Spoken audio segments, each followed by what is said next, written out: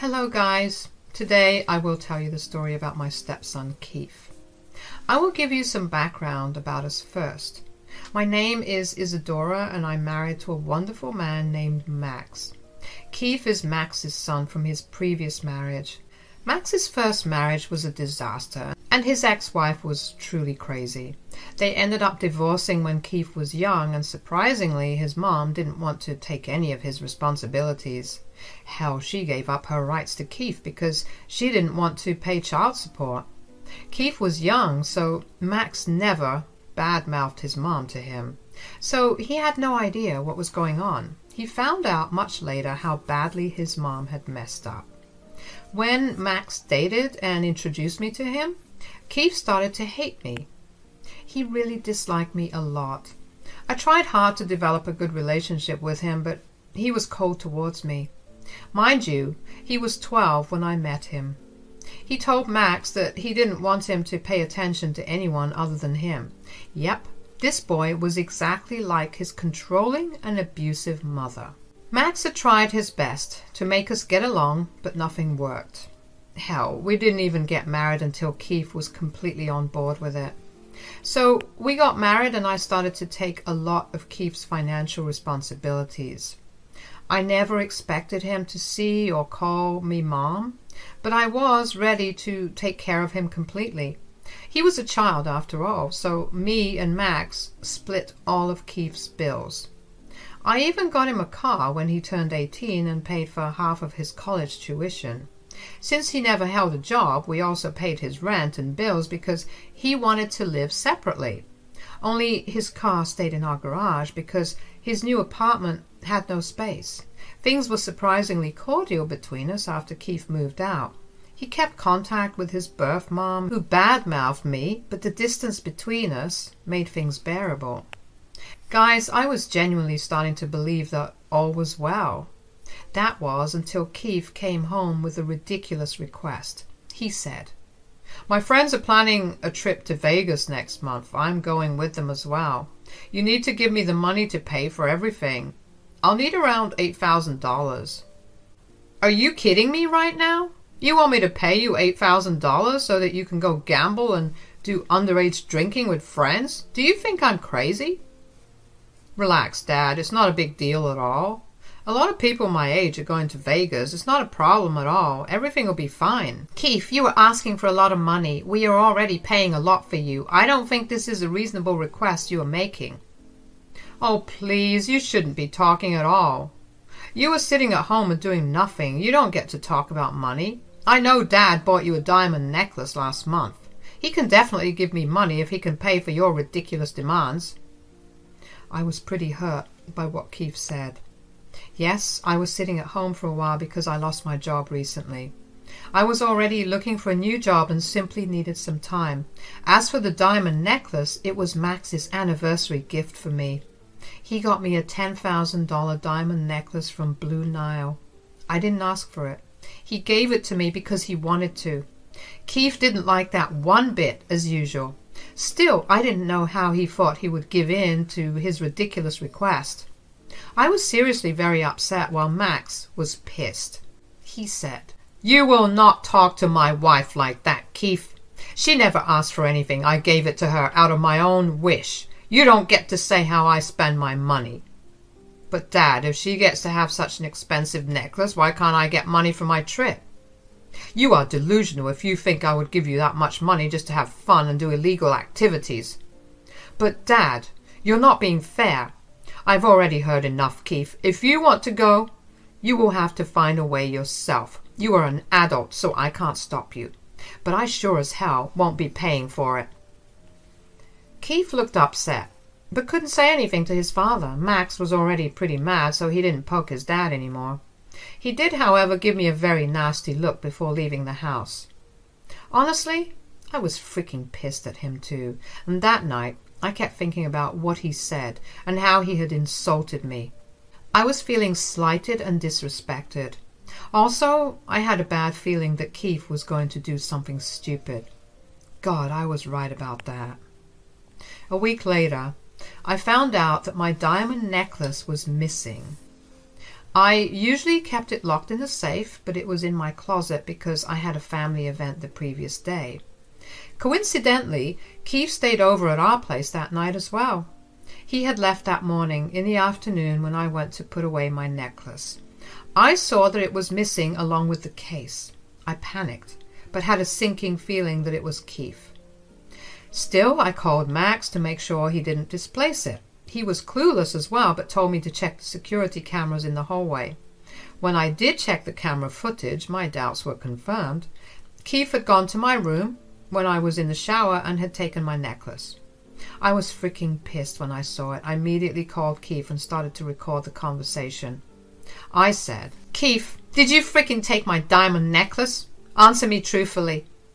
"Oh boy, you figured it out fast, I'll give you that, Isadora. Yes, it was me who took it. Congratulations on figuring it out."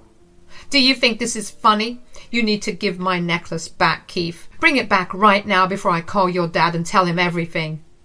"You are never getting your necklace back, Isadora. I've already sold it and used the money to fund my Vegas trip." Guys, I really had a hard time wrapping my head around what he had said. Keith had not only stolen my necklace but also sold it to fund his trip. Now, I know why he wanted to go to Vegas so desperately. He was already so greedy for money that he had stolen things from his family. I was shocked and didn't know what to say. The only thing I managed to say was, "What? Keith, why would you do that? That was my anniversary gift. Your father bought it for me so lovingly. You had no right to do this."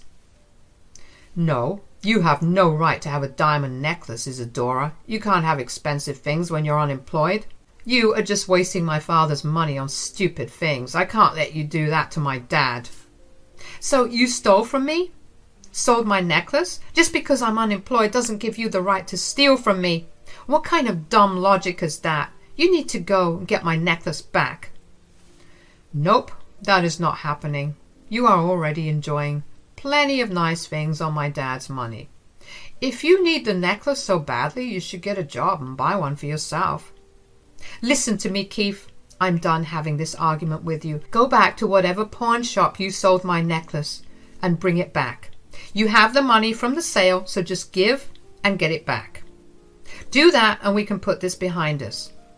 "Go to hell, Isadora. I'm not scared of you and your threats. I don't take threats from someone who doesn't even pay for her own things. I already spent the money anyway, so there's nothing you can do. Maybe next time you'll think twice before mooching off my dad and making him buy you expensive things." Keith said those words and promptly hung up on me. I was literally staring at my phone for a while trying to make sense of what had just happened. Never in my entire life had I expected Keith to behave this way. Yes, I was unemployed at the time, but before that, I was working my butt off. I was paying for my own things and contributing to both his college tuition and regular expenses. I knew he and I didn't have a great relationship, but I still considered him my responsibility to some extent. I had no idea he would go to such great lengths. All this for a freaking friend's trip that he could definitely do without. I am not ashamed to say this, but I did break down crying for a bit. No matter what, I did see Keith grow up for the last 10 years. Even though he disliked me, I just couldn't bring myself to dislike a child. I understood that he was a child and shouldn't be forced to be nice, but now that he has turned into an adult, I know that his behavior is completely unacceptable. Years of me trying to make sure he has a good life, and this was how he repaid me. It wasn't even about the necklace anymore. It was about the fact that he had blatantly disrespected me and took something precious from me. When the tears had dried up, I was beyond pissed. Keith had shown no remorse and acted smug when I warned him about the consequences. He thought that I would sit around and do nothing while he enjoyed the money he got from pawning off my necklace. Well, he was dead wrong. I'm not an enabler, and I will definitely not forgive a full-grown adult who knows what he's doing. So I decided to talk to my husband and tell him what happened. I showed him the security footage and the call recording for good measure. Well, he was appalled. He said, "This is freaking ridiculous. I can't believe Keith would do something like this. What the hell is even wrong with him?" I think we're partly responsible for this, and so is his mother. His mother has been feeding him a lot of bullshit about me and you. He had been taking out that anger on us in different ways for the past few years, but we also indulged him by not giving strict punishments. Maybe you're right about that. You really did do a lot for Keith, but he seems to have no respect for that. Hell, he seems to lack the basic decency to accept his mistake. This is just unforgivable. Max, your son is not a child anymore. He's freaking 20 and should have known better. We cannot let him get away with this. What he did is actually a felony. I know that, Isadora. I can't get these things out of my head. Something needs to be done. This is just unacceptable. I think I'm going to leave this to you. What do you want to do? It's your stuff he's stolen, and you are the one who he has insulted. I was a little taken aback by the fact that Max was giving me free rein to do what I wanted about this situation. He was actually pretty pissed, and he meant business. His logic about why I should decide the consequences was also completely on point. It did make me feel heard and validated. I was glad that he was leaving the decisions to me, but I was still a little unsure whether Max would accept what I had planned for Keith. So I decided to run it by him to make sure we were both on board with this. I said, "Thank you for asking for my input, Max. I really appreciate that you understand how messed up this situation is. But I should warn you that I have some serious plans with Keith." "I understand that, Isadora. You can tell me what you want to do. I won't stop you."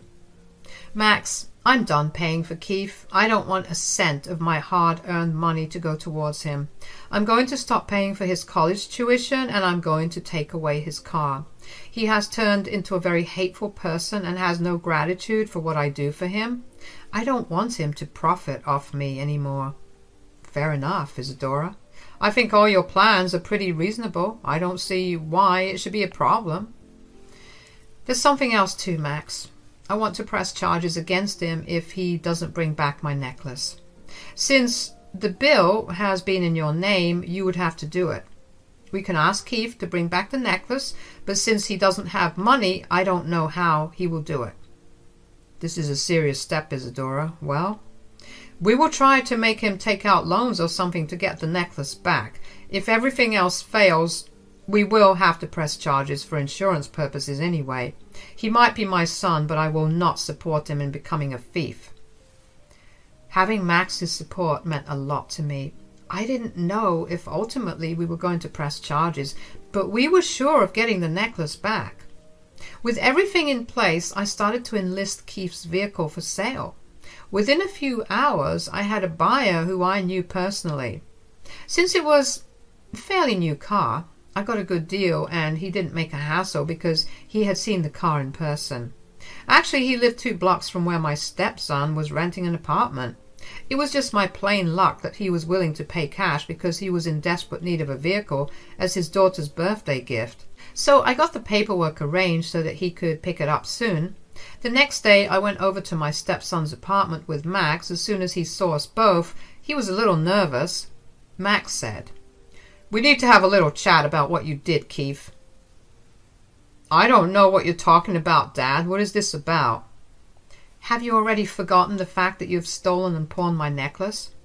"What are you even saying, Isadora? I know nothing about that." "Dad, your wife has gone crazy. I can't believe she would accuse me of something like that." "So, you were saying that you didn't steal her necklace?" "No, Dad. Why would I even do that?" "Do you doubt me that bad? I swear to you Isadora is putting ideas into your head. I didn't steal anything." Keith was acting all innocent and clueless. It would have been convincing if we didn't have solid proof of his stealing. He isn't a very bright person after all. He may have forgotten the fact that I have cameras in my house, or maybe he thought that he would get away with his actions again. But Keith's innocent facade crumbled when Max said, "Quit lying like an idiot, Keith. You know we have cameras in the house. I clearly saw you exiting our room while tucking something in your jacket. Plus, Isadora has a call recording where you confessed and also said some horrible things to her." "Dad, I'm so sorry. I was desperate for the money, so I sold the necklace. Isadora doesn't need something so fancy anyway. She's unemployed and doesn't have anywhere to go. I needed the money from the necklace. You needed the money for a ridiculously expensive friend's trip to Vegas? Are you freaking kidding me, Keith? How entitled are you? This is just plain unacceptable. You need to return the necklace right now. Trust me, Keith, I will call the cops on you if you don't. Dad, you can't do that. I'm your son. You can't call the cops on your own son. I can and I will call the cops when I catch you stealing from anyone. I'm already at the end of my wits with you, Keith. You have done something horrible and said horrible things about your stepmom. All these years, she did a lot for you, and this is how you pay her back. You are a failure of a man, Keith. Keith now knew that he had screwed up. His father had never spoken to him this way, and he knew he was in deep trouble. Keith also knew that calling his mother to help wouldn't work as well. His mom would run once she heard that money was involved, so Keith was now completely at our mercy. But he was still unyielding. He said, Dad, I can't get this necklace back. I already spent the money on non-refundable tickets and hotels. I have very little money left. It won't be enough. Well, in that case, you better cough up the money before we press charges.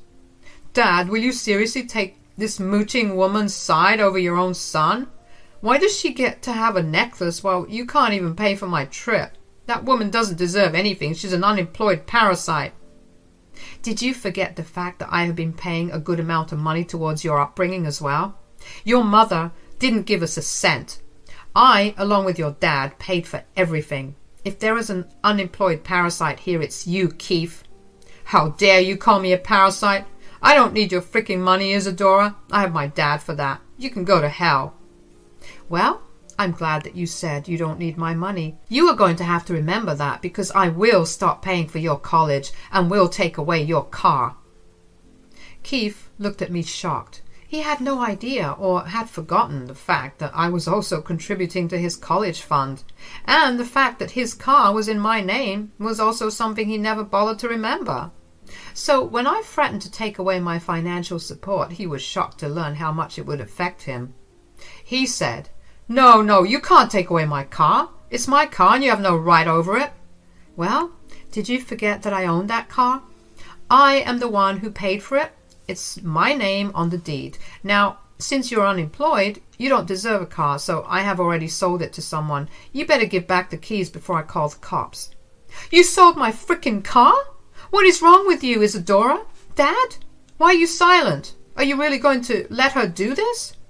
Don't you dare try to act entitled in front of me, Keith. That wasn't your car, it was Isadora's. We had given you everything and you showed us no respect, especially to Isadora. You don't deserve her kindness anymore. You better come up with a way to pay for your college and your bills, because Isadora is not giving you another cent, and nor am I. Max made it clear to Keith that he was being cut off for good. From Keith's expression, it was clear that he wasn't expecting this at all. I couldn't believe how nonchalant and entitled he had become. He had expected to get away with what happened. He was now in full panic mode and ready to cry. His voice was shaking and he was looking around trying to think of something. He said, Dad, please don't do that. Where will I go? How will I finish college or pay rent?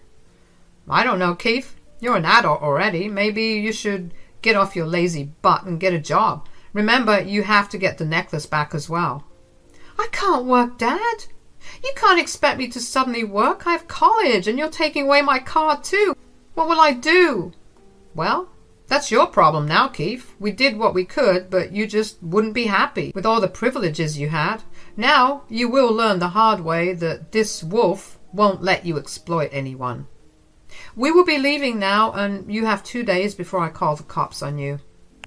Before we leave, you need to hand over the car keys now, Keith. I wasn't kidding when I said that I sold your car. It will be picked up in a few days. You better start getting used to public transport because you will need it. Keith was about to yell at me again, but Max's expression shut him up real quick. He quietly handed over the keys and stayed silent. We left shortly after. A little after we left, Keith and his mom started to blow up our phones. We immediately blocked Keith's mom because there was no reason for us to stay connected to her anymore. We should have blocked her ages ago. Anyway, it's never too late now, is it? The next few days went by in a rush, and Keith kept showing up at our house begging to be forgiven. We had already stopped giving him any money. Plus, his dad kept reminding him about the police report. In the end, after 2 days, he brought my necklace back. But he kept crying to us, saying, "I had to take the money from a friend of mine. I really don't have much anymore. I don't know how I'll pay him back." We already told you how you can pay him back, Keith. You better start looking for jobs now. But there are only minimum wage jobs available. I can't work in freaking McDonald's. What will my friends think of me? Beggars can't be choosers, Keith. You should have thought about everything before stealing from us and insulting the hand that feeds you. The most I can do is pay for your college tuition next year, but that's it. You won't be getting anything else from me. Thanks, Dad, but what about my car? Unemployed people can't have cars, Keith. Remember what you said? Your car's already sold. You can take a look into our garage and see for yourself. Keith hung his head as his own words were thrown back at him. He couldn't even say anything in reply because he knew he had messed up. He simply turned around and left. We didn't cut him off entirely, though. He was Max's son, after all. Max did stay in contact, but stopped helping him financially. Keith was struggling to pay his rent and other bills, and we also cannot forget the fact that he had borrowed money from his friend. So Keith had to get a job after all. In fact, he didn't get just one job, he actually ended up getting 2. He was juggling college and 2 jobs to make his debts go away. Also, he was living in a friend's garage and paying his own bills. His pride and entitled behavior came back to bite him in the butt. He still keeps calling us to apologize, and he had sincerely apologized to me as well, but it hasn't changed. He's still financially cut off, and it looks like he will be miserable for a while now. Keith learned the hard way that life won't let him get away with bad behavior every time.